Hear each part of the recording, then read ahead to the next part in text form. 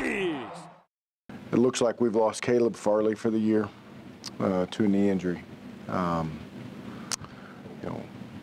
medical team will do a great job getting him back and ready to go. Caleb's an incredibly hard worker, good young man, always going to work hard to get back and get a lot of support from his teammates and his coaches. I feel good about the development of our quarterbacks.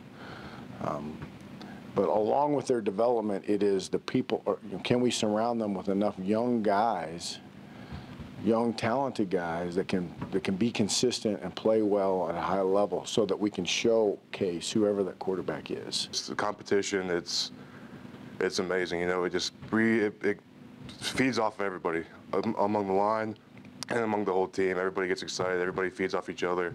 Every day we're working to get better at something, whether it's pass blocking or routes and just getting lined up. Every day we're improving. Everyone wants to be that guy. However, we all have a role on this team. Defensively, I think that this is probably the best we had in a while. So it's gonna be fun seeing what we can do.